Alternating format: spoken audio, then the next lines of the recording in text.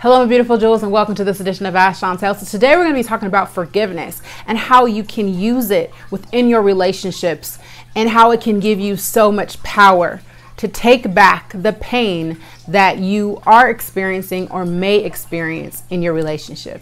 Let's get into it. You got problems in your life and you need advice. All you gotta do is ask Chauntel. So my name is Chauntel and I am a Christian advice columnist and natural mommy vlogger. I'm so excited to get into this topic. So we're going to talk about value. Okay, let's start off with talking about value. When things are valuable in our lives, most of the time they cost a lot of money. But the most valuable thing that you will ever have is your time. And the way that you choose to use your time will determine how happy you will be in your relationships. And if you're holding on to pain and you are not choosing to forgive, then you are putting yourself in a position where you are wasting this precious thing of time. This precious thing of time that God gave us as a gift. And if you choose not to forgive, then you are going to cause yourself and the people around you so much pain. You're not going to be able to move forward. I have an analogy of a flower. You plant the seed of the flower in the ground. You water the flower. You make sure that the insects don't come and kill the flower. You put your time into growing the flower. But when you come back to look at the flower, it's not growing. It's not moving. It's not progressing. So in our relationship, you start off with the seed, you plant it, you water it. You wait for the sunshine to grow it. You make sure that the ants are not coming and, killing the flower. So you're taking the time to make sure that you're strategizing how to develop this relationship. You're putting your heart into it, your soul into it. You're meeting parents. You decide, okay, now is the time. I'm gonna give this person my heart. I'm gonna give this person my life. Okay, so you are giving to this flower, right? You giving to this person. And then you come back to see the fruit of your labor. Did the flower grow? Is the flower progressing? Is your relationship growing? No. Instead of the relationship growing and progressing and for you to yield the results for which you put into it, that person does something that hurts you. It causes you pain. It makes you angry. So you come and you look at the flower. You see, my gosh, I put all of this into this flower. I put everything I had to try to make it grow and be beautiful. And I was expecting something wonderful, but it's not growing. And then the person who you put all this time and this energy, right? This flower that you put all of this energy into is like, forgive me. Okay, I'm trying here. And then you think to yourself, how can I forgive when I've given everything that I have? How can I move past what happened? How can I accept the fact that I must have done something wrong because when I planted this, nothing came from it? I'm not seeing the results that I expected when I put it here. How do you forgive? How do you let go of anger? How do you let go of pain? How do you address everything that you put in to yield no results? The easiest way to deal with that is to walk away. Give up. You think, I must be doing something wrong. This must not be right for me. I can't deal with this. That's our first reaction because this is not logical. It doesn't make logical or emotional sense for me to forgive, for me to walk away, okay with what happened here. I need it to grow. I need to see that what I'm putting in, I'm getting something out. And so then we start to question ourselves. Am I putting everything that I could have into this relationship?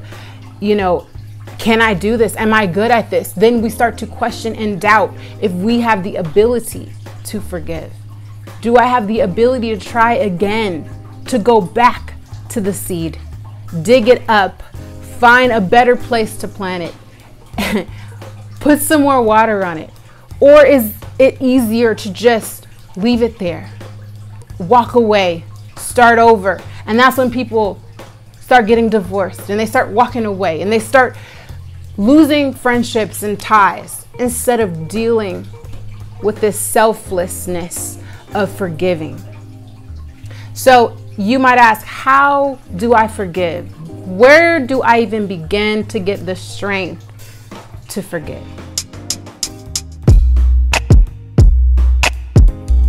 So forgiveness goes beyond us. Forgiveness is an act of God. Jesus came down and he died for us to forgive us from our sins.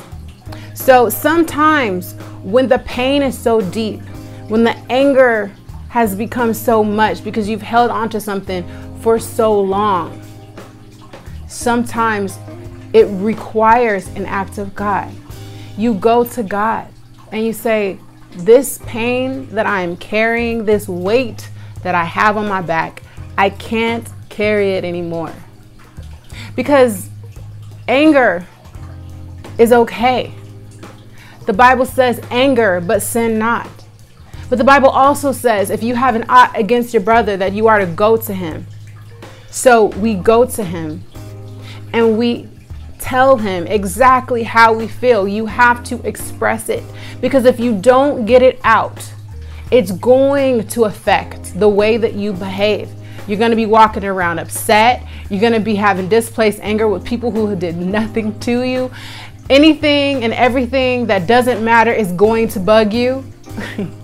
Instead of it being about the pain from the affair, instead of it being about the pain from the betrayal, you're going to be talking about you left the garage up last night. You're going to be talking about you didn't take the trash out. You're going to be lashing out in any way possible instead of actually addressing whatever the pain is.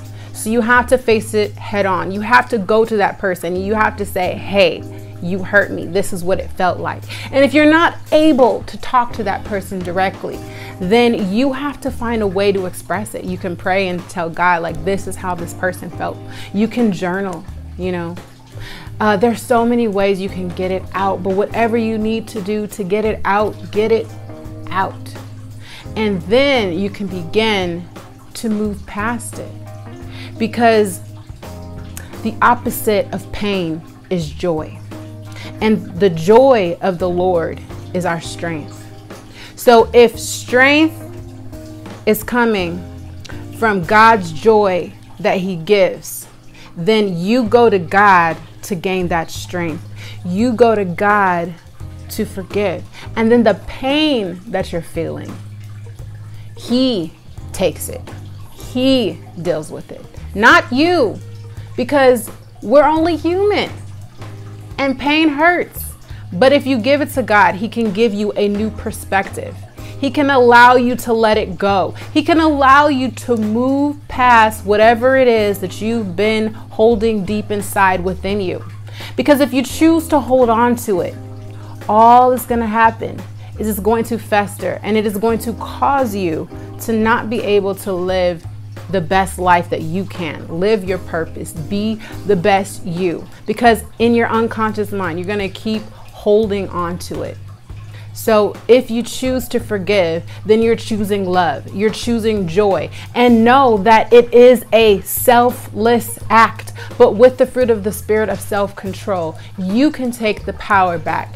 You can take the power back in your life that you've been missing, because you've been holding on to this hurt and this pain for this person that doesn't even need to have that kind of control over your life. Because sometimes when pain comes into our lives, we feel powerless because we weren't the one that put it there most of the time, or at least began the process of it being there. We held on to it and created more pain. So because pain can cause us to not forgive, and because we are holding on to this unforgiveness, it begins to take over our lives, and we can become where we feel powerless. Well, I'm telling you today that you can take the power back in your life.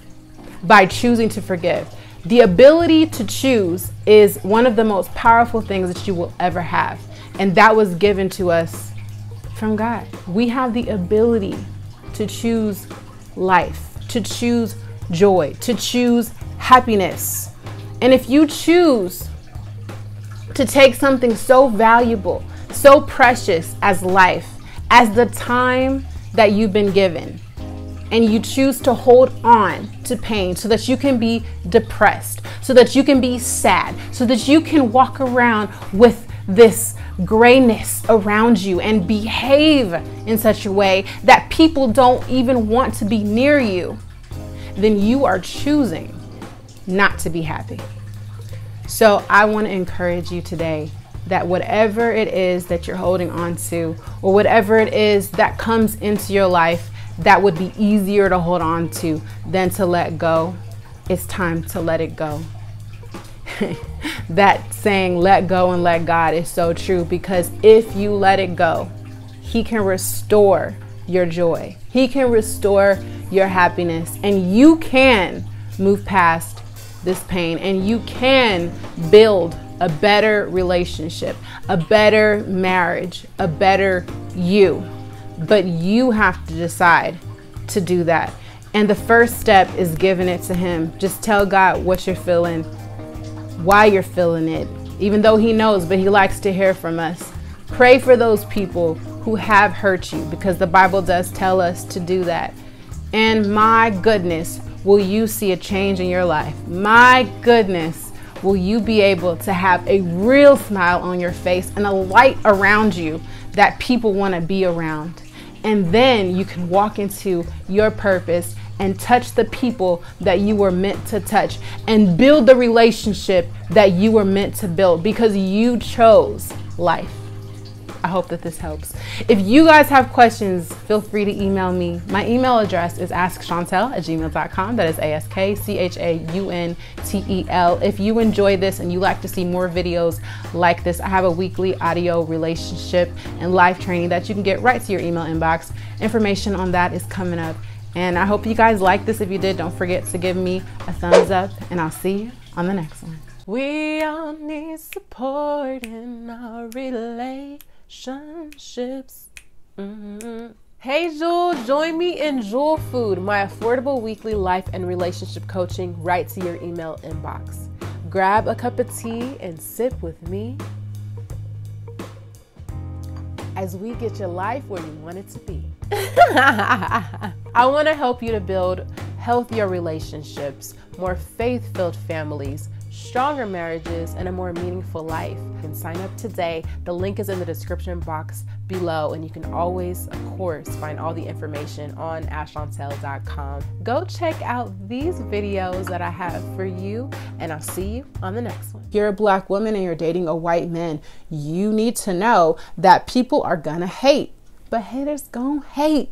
So what you gonna do about it? You can't let them ruin your life, okay? Or ruin your great love. That's what I'm saying.